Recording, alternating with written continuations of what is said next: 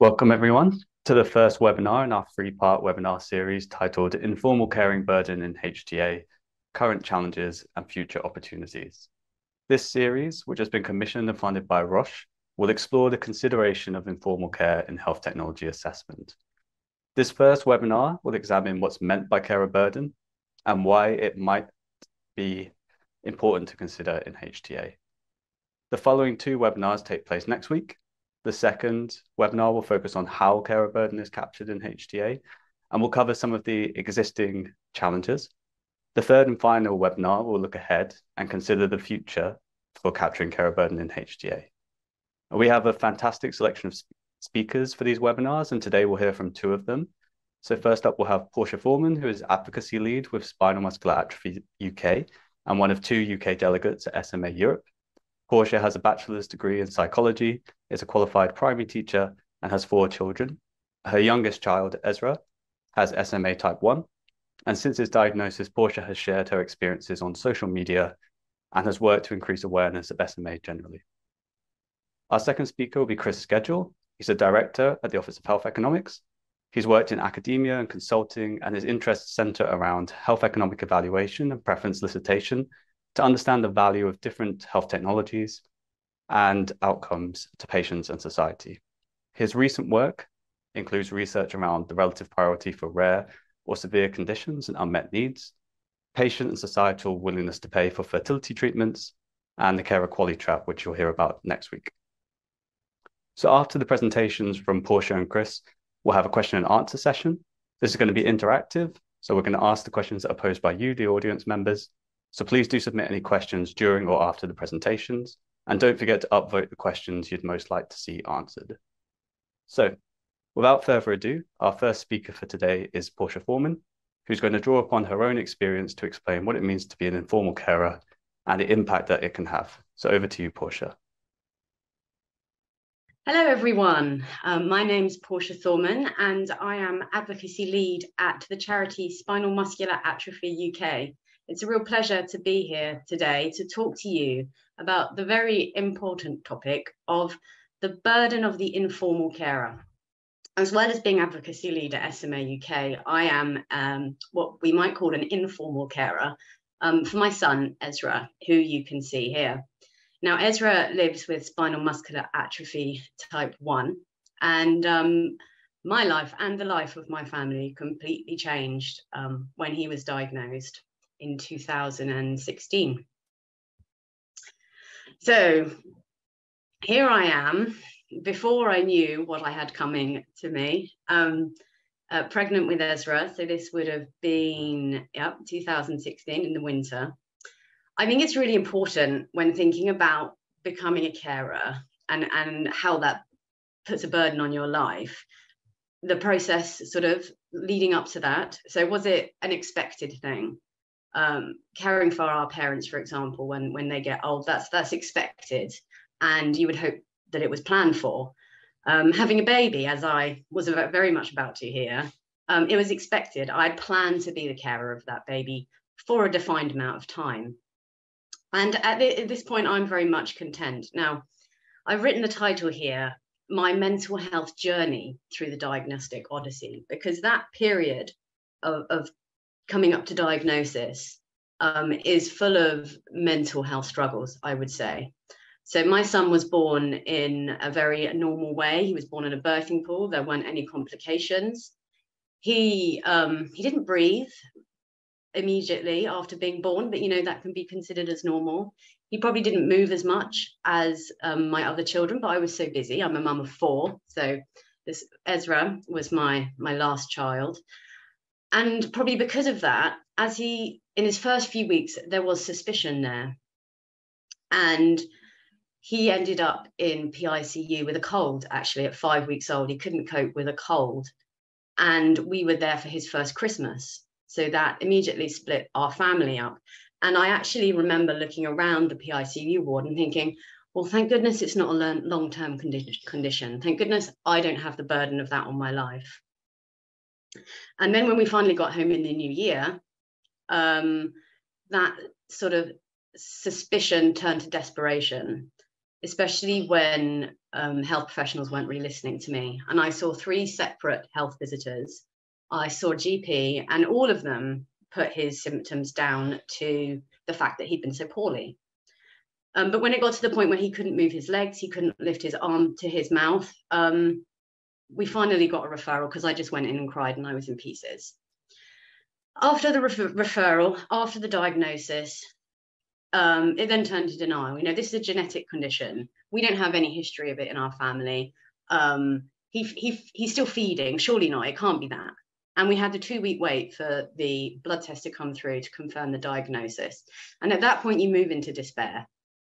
You know, how am I going to cope with this? Am I ever going to work again? How is this going to affect my family? Is he going to live? Is he going to die? And right back in 2016, treatments were all very early. So no one really knew what the prognosis was for our son, which has a huge impact on your mental health, whether you're making the right ethical decision for your son and not being overburdened by that emotion, that selfish choice that you want to keep him because he's your son. Once you learn to live with that fear, and you deal with that fear, well, if you can deal with that fear, and many people don't ever deal with the fear, but I was fortunate enough to be able to move to a place of hope and acceptance, and really try and make the best of every moment I have. So much of his first 3 years of life were spent in hospital. Now, we had 10 PICU admissions in the first 3 years. That's a long way from home for us, because we live on the tip of Kent, and the specialist hospital is in London. So it's a long time away from home. When we have other children, you can't be together, because someone needs to carry on the normal day-to-day tasks. More mental health burden, I think, in this stage was, you know, accepting that we'd chosen to have a treatment, and you want to have that fills you with hope for the future. And probably the unknown from us and the clinicians, nobody knew what would happen, meant that I could keep that hope. But then at the same time, we had to accept a referral to palliative care. That was very difficult to accept, and I had to do it to get treatment. So that meant I had to speak to counsellors, and I was very anti speaking to palliative care counsellors, because I felt like that was accepting he was going to die. So I only did what I had to do to get the treatment, and no more than that. And no other form of counselling was offered to me or to my family.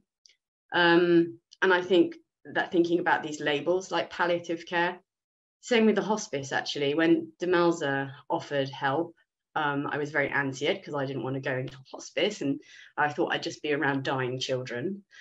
Moving forward, the hospice has been a good support when I finally accepted it, and it's not like that at all. It's actually a really fantastic place. So I think these words like palliative and hospice really do have a negative effect on one's mental health when caring for someone like I've had to. So yeah, life became very medicalized very quickly. I had to learn lots of new terminology, had to do lots of reading up on the condition, and you really have to become an expert in the person you're caring for. Like, I was the expert in my son. There's no formal carer that knew my son like I know. And as soon as he would get a cold, you had to recognize his breathing pattern. You had to know his mood really well to know what the slight changes were, especially with SMA, because the fragile SMA children like my son, they go downhill so very quickly. You know, they can be out at the park in the morning and then in PICU in the evening.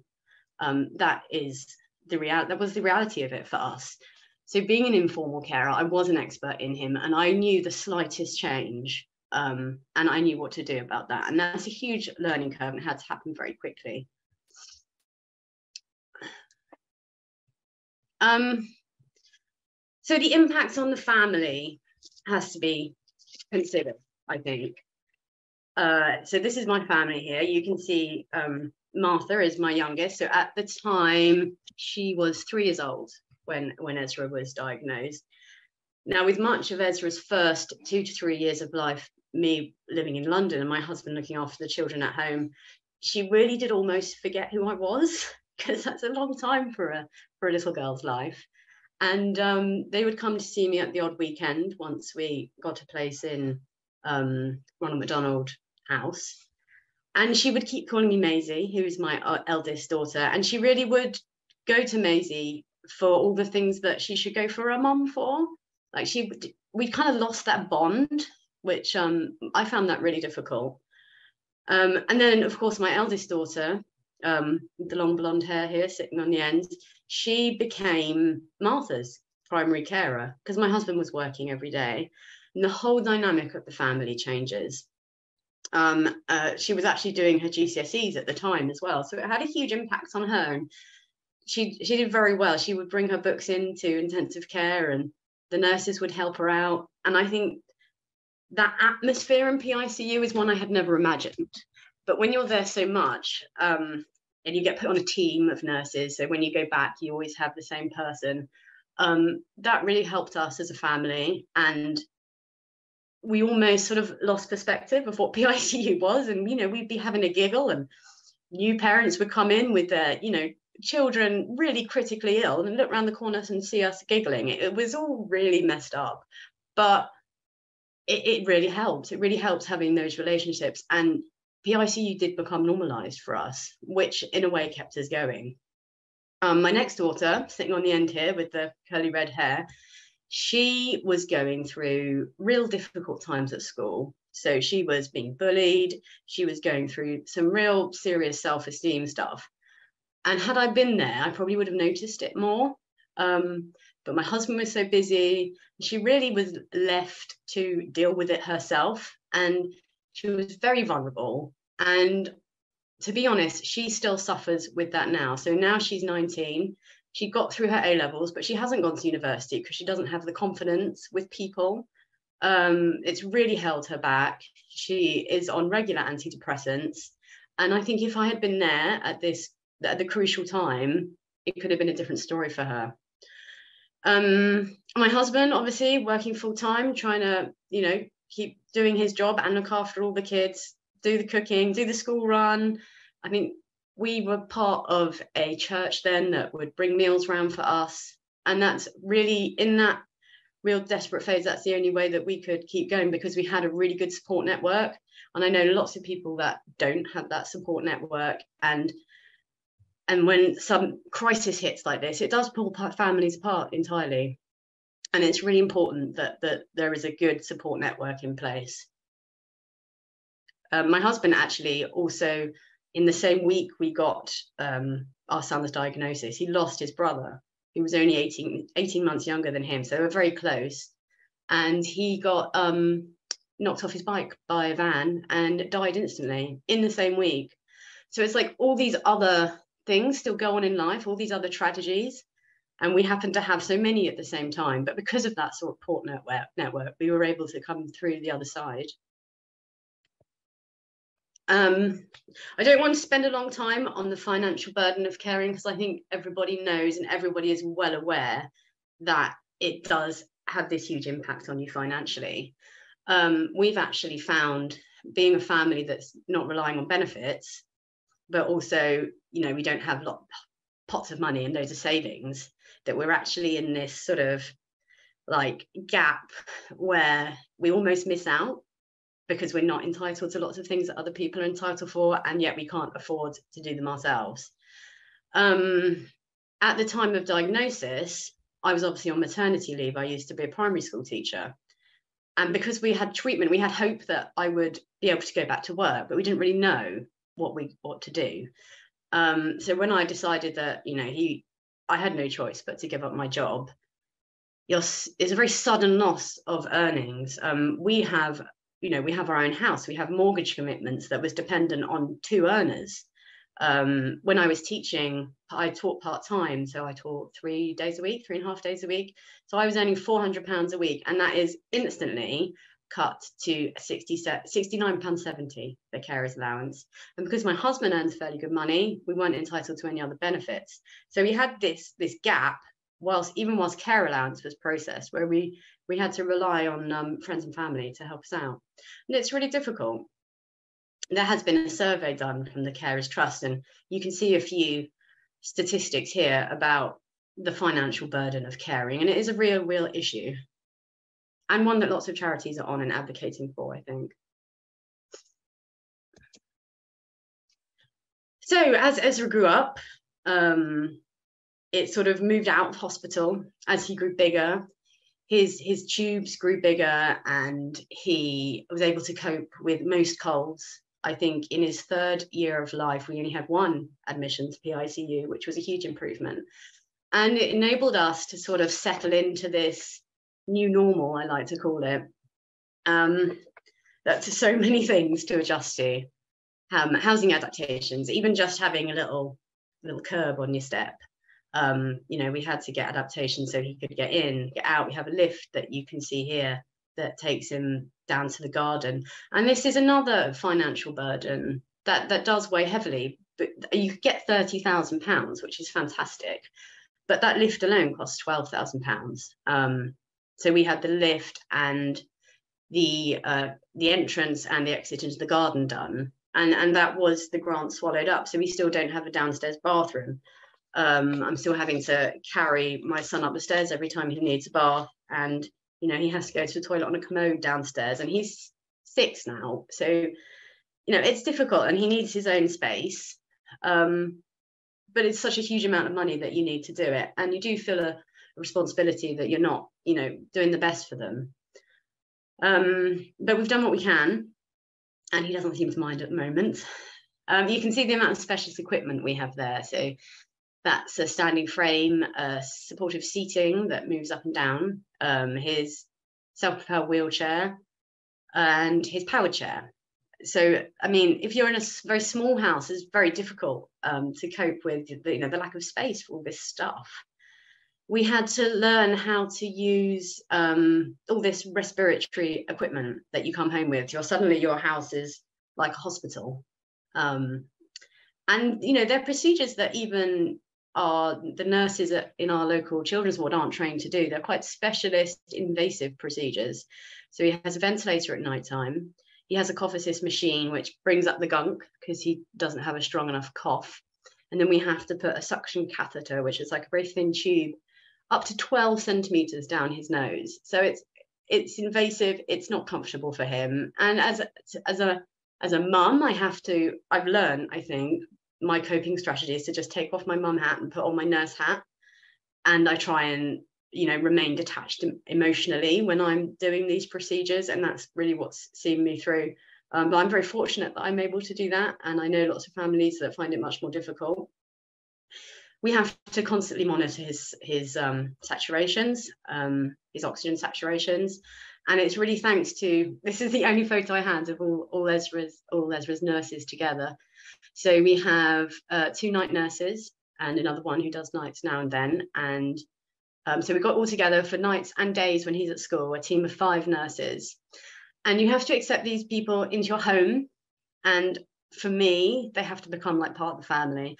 I have to be able to trust them without question so that I can get a good night's sleep. We're very lucky that we've got a package of care where, you know, I love all his nurses and they're absolutely fantastic and they have stuck with us. That is not the norm, sadly. And I think one of the biggest burdens for families is not being able to get the care that they need. And sometimes not being able to trust them. I know families that have a nurse sitting up with their child all night, but if that child needs some sort of procedure, they will want to be woken up and to be the ones doing it. So I think being able to trust that more formal care help that you get is really important for living a sort of mentally well life. And they really have they've enabled me to have my career back, really, those nurses, and it really is fantastic. And I wish that was the experience for everyone, but sadly it's not. Tube feeding was one of the hardest things to accept, actually, that my son would never be able to eat, because it's such a big social thing, isn't it, eating, especially in our house. Any gathering is all about eating. So that was another thing I had to really work through in my mind, that, you know, he's at least he hasn't had it and then lost it. I would try and justify all the reasons why it's not going to be that bad, and always try to think about the positives in the situation. but it's difficult tube feeding, having to drag that around with you everywhere you go. There's lots of orthotics equipment. This is his picture of his cathos here. He has very stiff knees. He's got a lot of contractures in his knees, so he has to have regular physiotherapy, and that's another thing that burdens me in particular, because he isn't getting the physiotherapy that he needs. And I know there are many families that can afford to pay privately for physiotherapy, and I see their children doing better. And I know you shouldn't compare, but you always it's easy to sort of blame yourself, saying, oh, he's not doing as well because they've had physio from so young.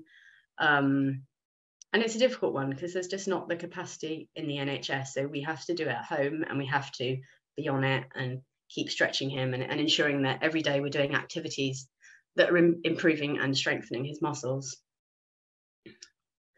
Transport, I've very recently going to get a WAV, which I'm quite excited about. Didn't want to do it before I really needed it, but now you really need it. So yep, the WAV is coming. And again, we have to pay out for that because we're not on benefits. So I have to pay the £5,000 down payment, whereas someone on benefits doesn't pay that at all. There doesn't seem to be any intermediate, which is a shame. There he is. He's very excited about his WAV. And moving on to the social impact. It's an interesting one to talk about because I think it's such a devastating diagnosis that friends kind of don't know how to talk to you anymore, because they just come across as feeling sorry for you, which isn't what anybody wants. And so some people, rather than address the awkward conversation, they'd rather just not talk about it at all. So you do find that you lose quite a lot of people from your life because you don't have that regular contact anymore. Of course, COVID as well impacted on that. We've got a picture here of a list, and this is the list of things that I have to write down before we go away. And this doesn't include any of the sort of normal child stuff. So we've got a very long list of medical equipment, and if you forget anything, it's really bad news, because it's not like you can just pop down the shop to get some SATS probes or get his feed or any of it. So it's really quite a stressful process, and I have to make sure I draw little boxes here so I can tick it when I've packed it and then cross it off when I put it in the car. So from someone who historically I was quite disorganized and messy, looking at the pros of how my life has changed, I'm definitely a more organized person, and you have to become this sort of strategic manager of life. So we have to do this for any holidays. Days out have become easier, I would say, as he's got bigger and less vulnerable. Children's parties are difficult. Ezra goes to a mainstream school. Obviously, all the parents are aware of his limitations, but he still gets invites to the soft play centre, and that's great. I'm glad that they invite him, but he can't access everything, and I do feel sad for him, and that burdens me as well, but gives me the opportunity to make sure that his parties are the most inclusive ones that we can do, and that he gets a chance. Childcare is difficult. Obviously, you can't just get anyone in to babysit. You have to be very highly trained to look after my son. And the nursing agency, thankfully, we now have them 7 nights a week, but there still has to be someone with parental responsibility in the house.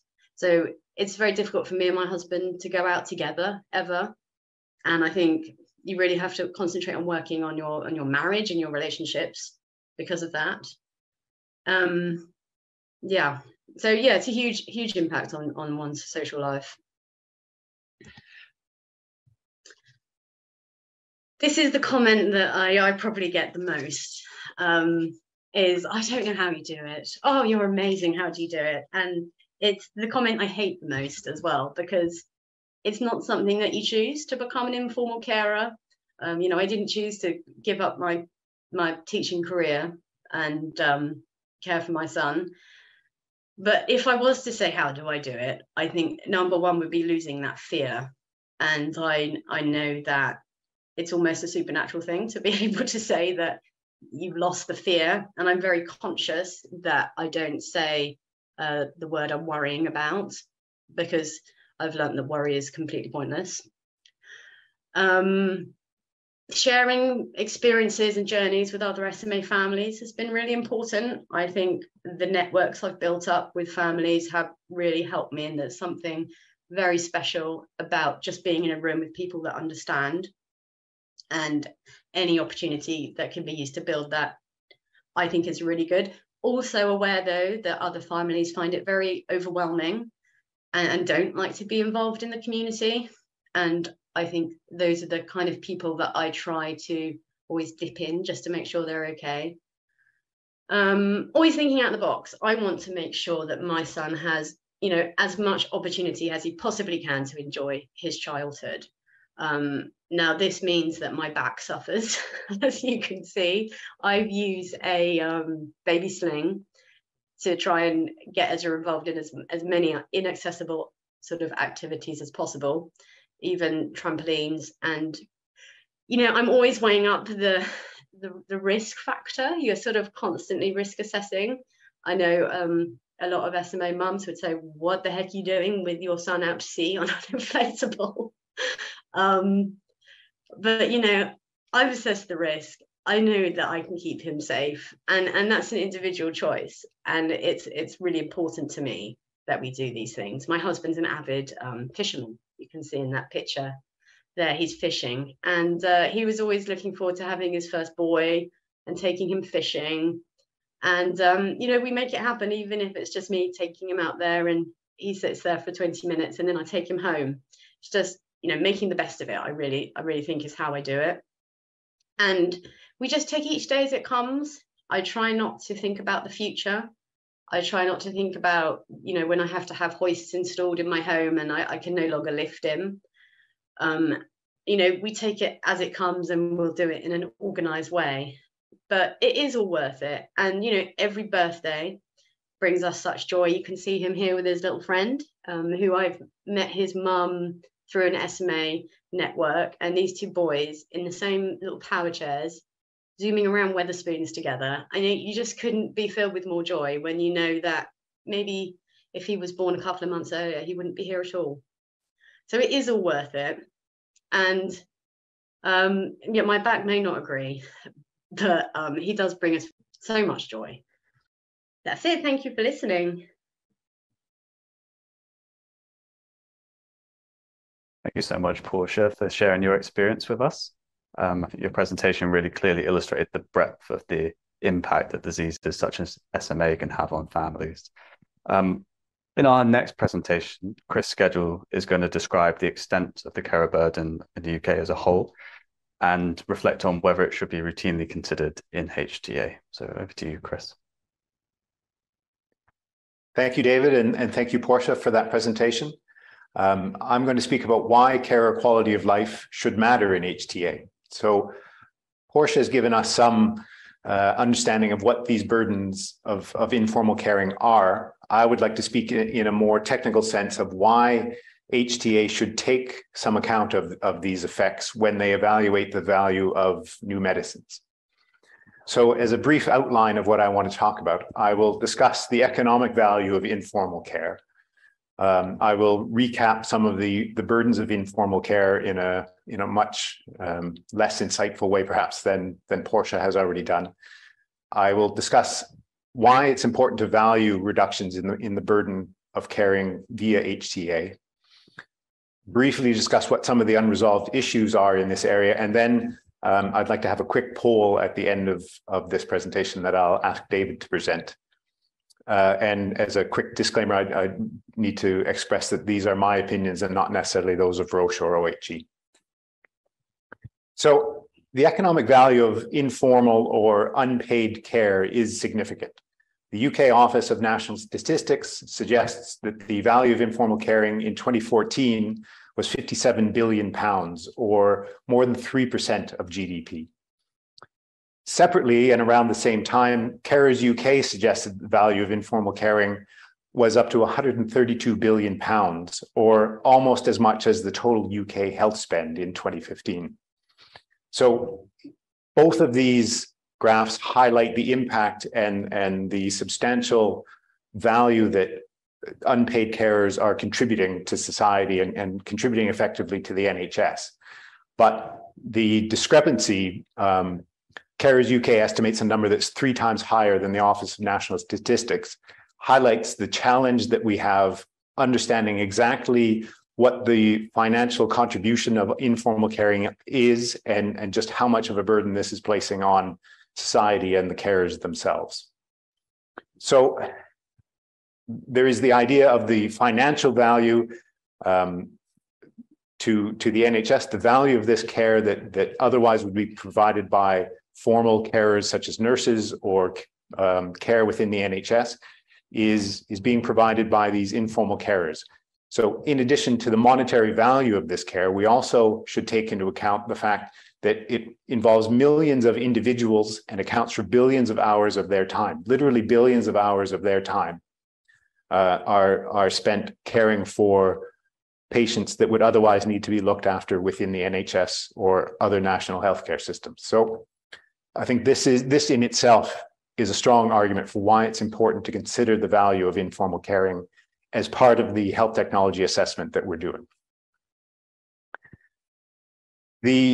As we can see here, this NHS budget is updated to 22-23, to the fiscal year 22-23. And we can say that from the Carers UK estimate, it's almost the same size as the NHS budget in 2022. So this is a substantial resource that people are effectively voluntarily contributing to the NHS.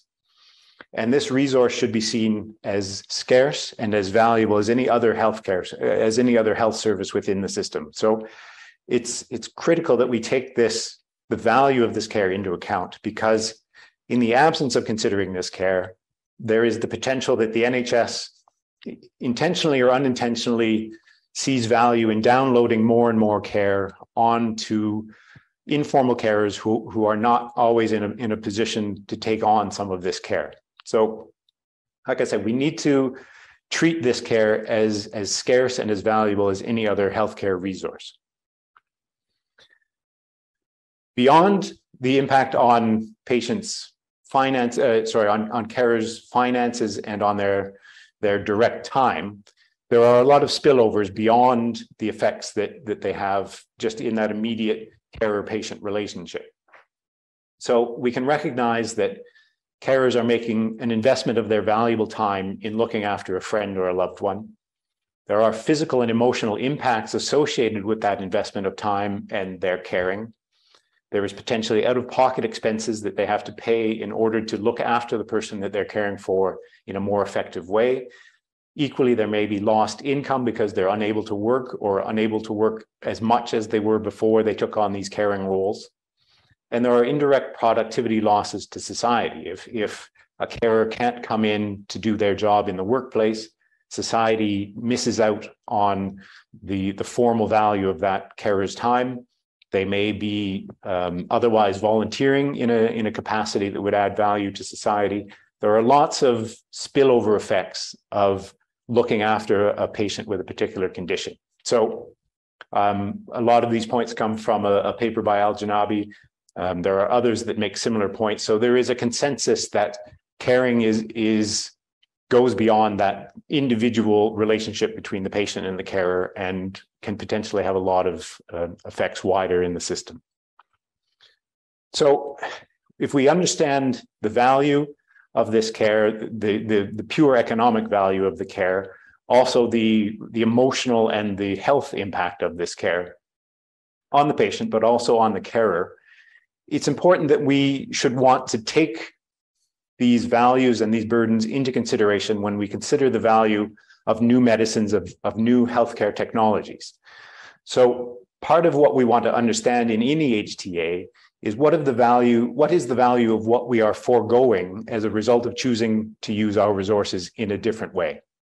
So as I said on the previous slide, one of the things we could be foregoing is the opportunity for some of these informal carers to do volunteer work, to do work to enjoy their own time, essentially, and then also perhaps society is missing out on some element of their productivity. So there are activities and valuable activities that are being displaced by the fact that they are spending their time looking after a patient.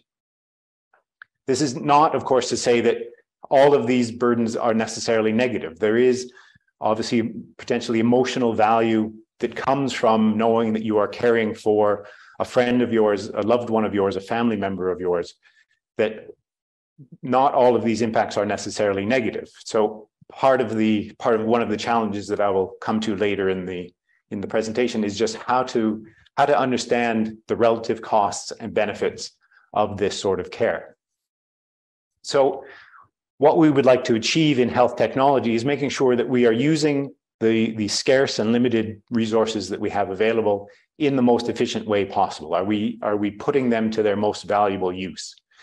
So what we would like to understand in the context of care or quality of life, if there is a new treatment available, a new process of treatment, a new health technology that reduces the burden that we are placing on informal carers, we want to understand what is the value of that reduction in burden on carers to society more broadly, or to the healthcare system more particularly. So the challenge of or the risk of not including care or quality of life in our health technology assessment is that we overlook, accidentally or not accidentally, the fact that one decision within the system may put a burden on people outside the system. The goal then, I think, what we're arguing for in the context of this presentation is the idea of expanding the scope of our assessment to include all the people that are affected by a particular choice of how to deliver care and how to deliver treatment to patients.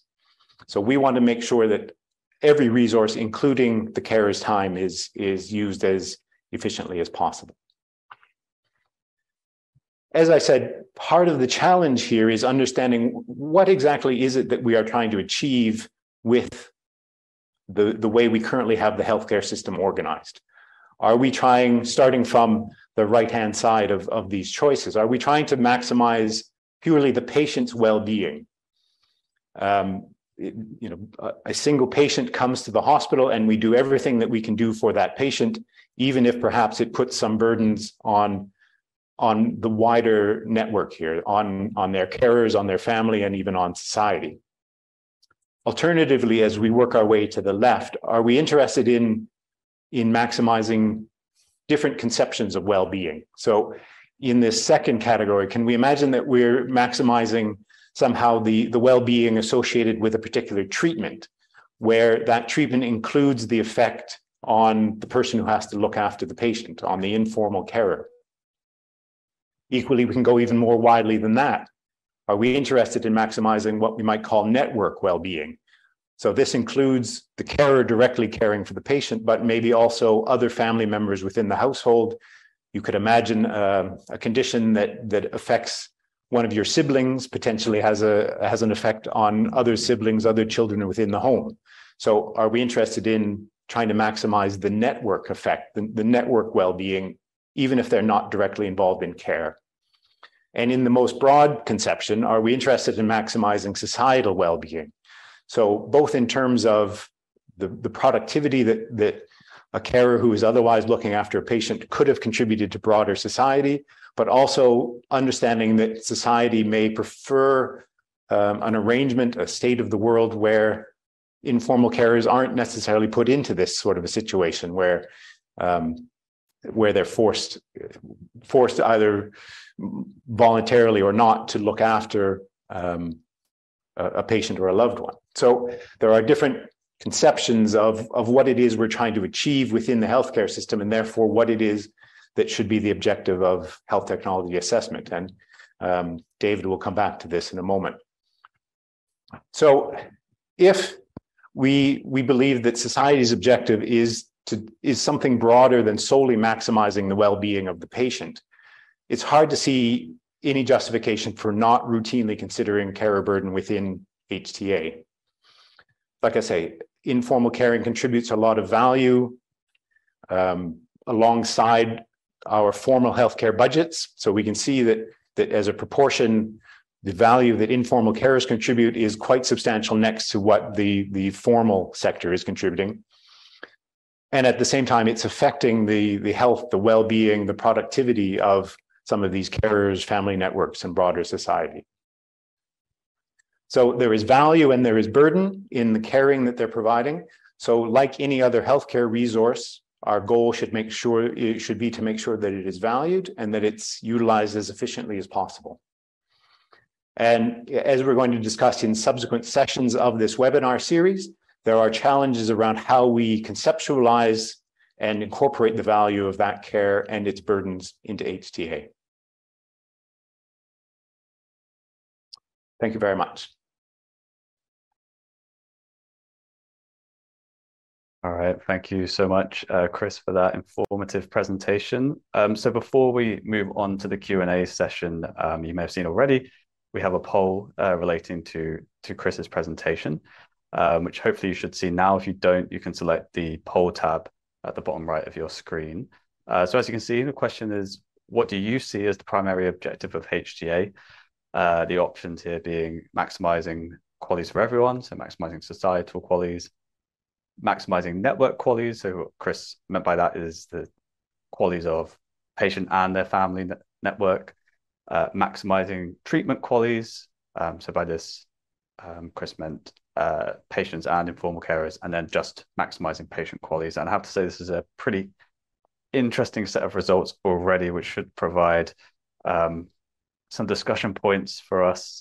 So by far and away, the majority of people are saying the primary objective of HTA should be maximizing societal qualities, which I think is in contrast perhaps to what's actually happening in practice.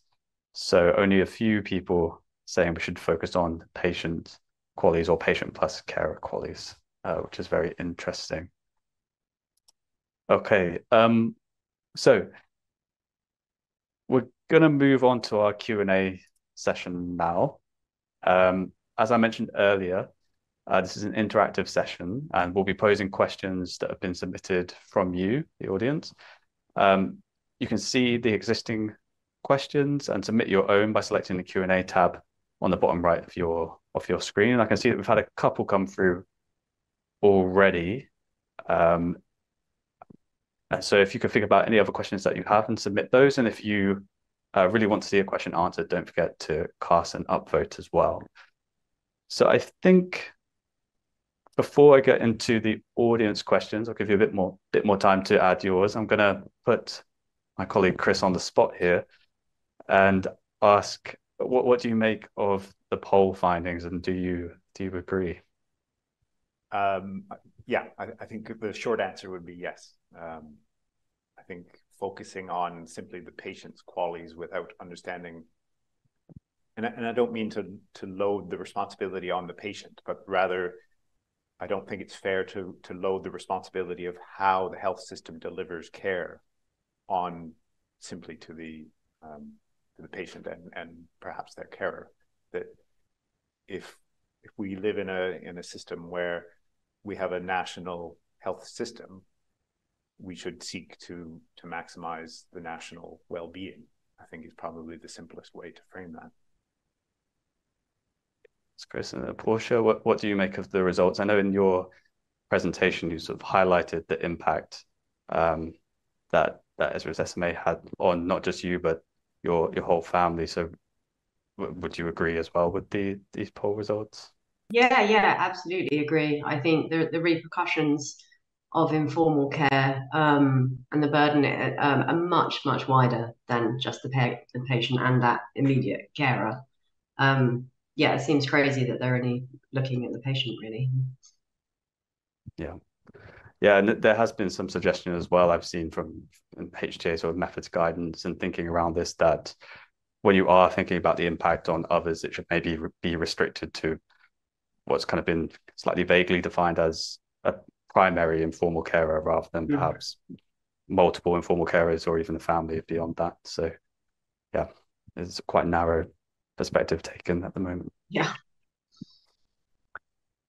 All right, so audience questions. I'm going to pick the one with the most upvotes. So the first question we've got here is, I think it may be partly two questions. So it's, how do we ensure the consistency of application of carer quality of life, presumably in technology appraisals?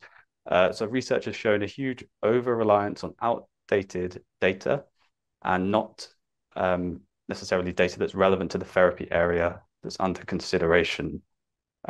Chris, would you like to take that one first? So first of all, I think that perception is, I would agree with that perception. I think there's probably a chicken and egg problem, that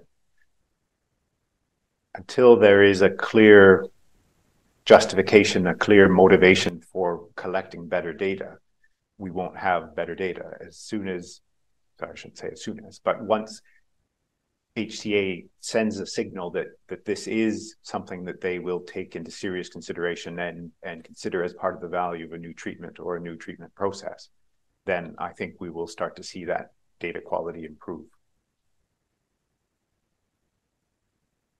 Yeah, absolutely. So another question from the audience that we have. So they say, given the focus here and the number of publications, articles, posters, and so on from conferences like ISPOR Europe last November, from different stakeholders on this particular topic, of considering carer, the impact on carers in HTA, how has the system or decision makers like NICE responded to the inclusion of more formalized considerations of carer quality of life? I'm a little bit hesitant to speak on behalf of NICE, but making it clear that these are my impressions.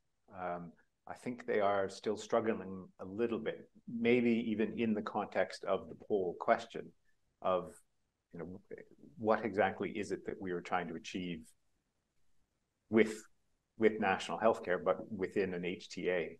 Is it to maximize the health of the patient plus the carer? Is it potentially even broader than the concept of health? And is it that we're trying to maximize the well-being of any number of individuals within the system? So I think to be positive, I think NICE is making a legitimate effort to think about this problem and is simply recognizing that it's a complicated problem. We don't have all the tools and all the data that we would like to have in order to address some of these questions, some of these problems. But my feeling is that NICE is taking the problem seriously and thinking about it in more depth. In a less positive light, perhaps, some of the definitions of what NICE, for example, uses a definition that says it has to have carer quality has to have a significant impact on the outcome of this analysis before we'll take it into account. But they've never really defined exactly what significant impact means in that context. So I think just cleaning up around the edges and showing more routine consideration will encourage, in turn, I think, more routine data collection that will address some of the data issues that we're seeing. Some of them are deeper and more fundamental, and I think you will come to that in the next presentation. Having just been on a committee meeting for a technology appraisal with NICE, I was actually really impressed with how they valued the patient involvement and the patient voice. Really listened to what we had to say and took it on board. So I think valuing that real world evidence is really important, and they are, doing that well at the moment. Yeah, that's good to hear. In my experience, obviously. Great. Okay. So just having a look at the other questions. So one other question is, what role does siloed budgets have in making system or societal impacts part of assessment? So I suppose this is around the issue of having the HTA process very much focused on impacting how the healthcare budget is allocated, but not necessarily thinking more broadly. Chris, what do you think when it comes to siloed? To be honest, I think I might be very curious to hear Portia's thoughts. In your experience, has the process of presumably dealing with multiple government departments with their own budgets, how has that experience been for you? Have you seen people trying to shuffle you off onto other people's budgets? Yeah, the coordination of care is really horrendous, I would say. With a condition where you have so many different disciplines. So we have, and so many different teams in so many different places. Yeah, it's very difficult, especially with budgeting, sort of just coming down to Ezra's equipment, for example. So he has a BiPAP mask, and the ventilator comes from the specialist hospital, but then the tubing comes from the community team. If we need a second mask, that budget comes from the community team. And it's actually quite confusing, who do you ask for what pieces of equipment? And they do try and I hope that the new integrated care systems will bring an end to this eventually, when the budget is, per person within their place, because it is difficult and the coordination is not good. Even when it comes down to appointments, I'll be asked to go up to London, 4 different times sometimes in 1 month because they're just not talking to each other. And yeah, definite issue that needs to be solved. So if I can follow up on that one, so I think I would have the same opinion that budget silos aren't improving anything, and I think to the idea that maybe we would like to address the well-being of the people within the system rather than necessarily just the health of the people within the system. That in particular, I think, raises budget silo issues. The expression is it's the National Health Service, not the National Wellbeing Service. So in that sense, they've drawn their own boundary around what it is they're concerned about. But I think there is scope. It's not an insurmountable problem. It would be a big challenge, but it's not an insurmountable problem to change the perspective that we take and shift from a relatively narrow health focus to a broader well-being. Yeah, great points. And I think this really ties into one of the other questions we've had. I think this is a really key point that a lot of people are picking up on. So one of the other questions was around considering the fact that HTAs don't take a societal perspective, and the impact of carers' burden might be outside of their budget. What are the recommendations to change this situation? I suppose it would be that. Yeah, I think I would just say well-being over and over and over. Right. Okay. So another question, I think we are probably going to get back to this next week, or almost certainly are going to, but a highly upvoted question: can maximizing societal qualities and maximizing patient qualities go in opposite directions? And if so, I'm not quite sure what the second part of that question says, and what do you do about it, perhaps? Yes, I think the short answer is yes, that can happen. We have seen that, at least analytically. Yeah, either if you'd like to comment. Portia, is there anything you would like to say? I think measuring qualities is really, really difficult if you're not living it. So, for example, if someone had told me when I was in the diagnosis sort of appointment, when I found that out, that if you take this treatment, you will be taking a hospital home with you. You will have, a ventilator, a suction machine. He won't be able to eat. He'll need 24-hour care. I probably would have said no to treatment because I would have judged that his quality of life wouldn't have been good enough, basically, in my opinion. But they didn't say that because they didn't know. And I'm really grateful they didn't, because now, knowing what I know the joy that it brings.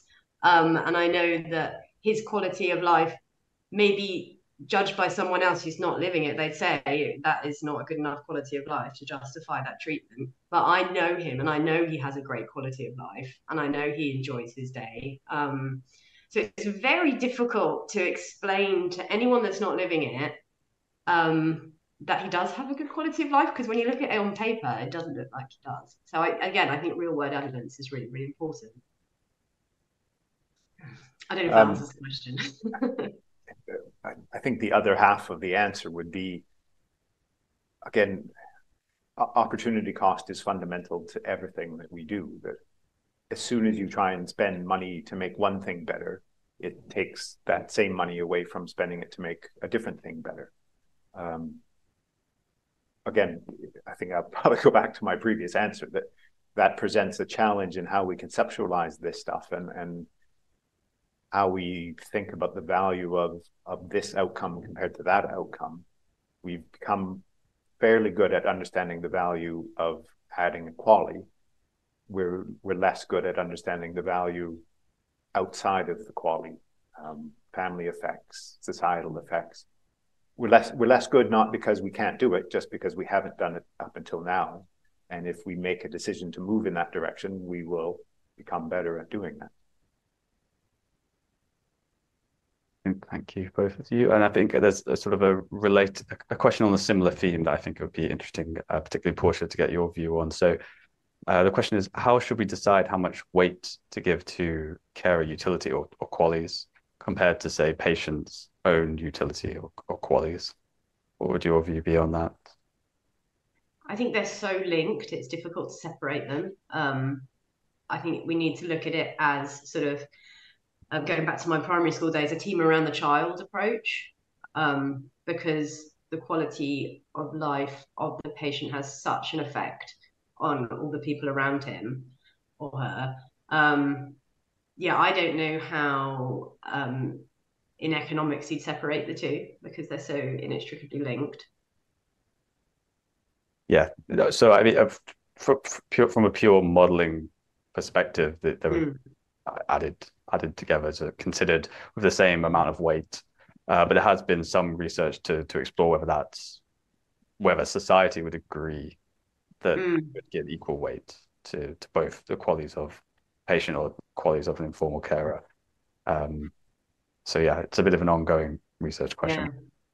Yeah, and almost unfair to make society judge when they don't know what it's like. It's a very difficult question. Yeah. Apologies again if this puts you on the spot, but it is a very interesting question. If you could make Ezra's quality of life a bit better by making your quality of life slightly larger in the other direction for you, would that be an acceptable trade-off, or is it simply a sum? And if that sum is positive, then it's a good thing, and if it's negative, it's a bad thing. Yeah, I would say it's a sum. His well-being and his quality of life and his happiness and his wellness has an immediate effect on mine. I always say, if Ezra's happy and well, I'm happy and well.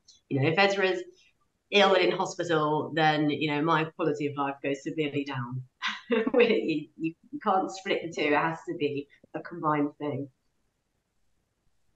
Yeah, I think that's really interesting. It's something definitely to keep in mind for people when you're doing sort of research in that area, to keep in mind the way those two are linked. It's important. Another question that's, or maybe we should, sorry, just reviewing the top questions. So we have a question around the fact that carer or family qualities are often omitted from HTA. They'd like to know what we think the primary reason is for that. So would either of you like to try and tackle that one initially? Probably it's too complicated. I think partly, I think Portia and I are in total agreement that it's hard to do. Part of it might go back to this idea of the National Health Service is concerned with the person who has the tag on their wrist that says, I am the patient and I am your responsibility, whereas the carer and the family perhaps are seen as less directly the responsibility of the healthcare system. Yeah, I'd agree. I agree, especially that it is just a challenging thing to do, and it's quite hard to collect the data. So tying into the earlier questions around data availability and so on, I think that makes that would have a big impact. So I'm conscious of time. We're now got about a minute left, so I don't think we have any time for further questions today. Thank you so much, Chris and Portia, for your presentations and your discussion in the Q&A session. Thank you everyone for joining the webinar today. As I mentioned earlier, we have more in this series, 2 more webinars to come. The next one is on Monday, and so we hope to see you there.